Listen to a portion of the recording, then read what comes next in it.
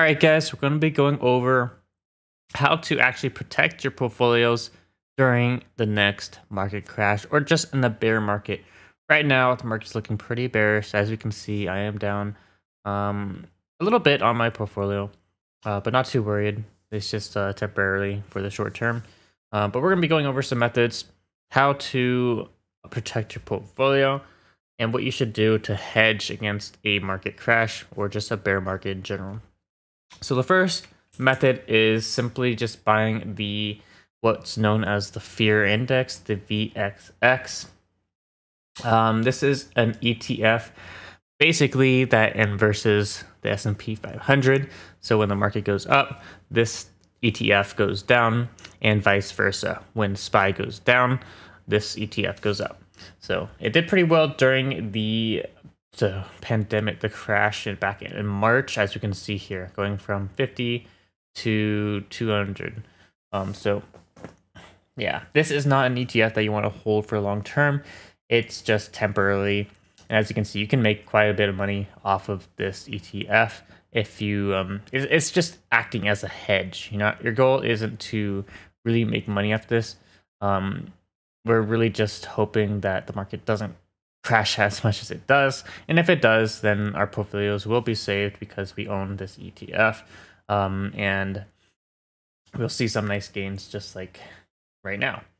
So of course you could do options as well, buying calls and puts. So the next method, for this example, we'll use SPY. We're pretty much at all-time highs as well. But if you have any stock or you just want to buy puts on the overall index, go ahead and buy some puts, some shorter term expirations, maybe like a week out, 2 weeks out. The whole goal here is it's going to act as insurance. So if the market does tank, then your portfolio isn't going to tank as much just because you have a protective put. You could do this with the S&P 500 index or any other stocks you own. So for example, if you own, say, Facebook stock, go ahead and buy some puts on that if you think that a market correction is going to occur in the short term. And of course, if that correction does not occur, you will lose money on those puts that you bought, but your overall portfolio will be saved just because you're holding bullish positions, and overall we just want the market to go up. But this is just an insurance policy basically. So that's another method that you could do. And then the third method is just buying some value stocks.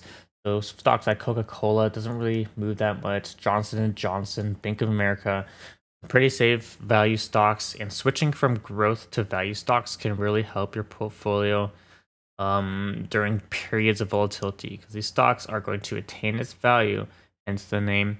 And the best thing about value stocks is they also pay out dividends. Most of them do.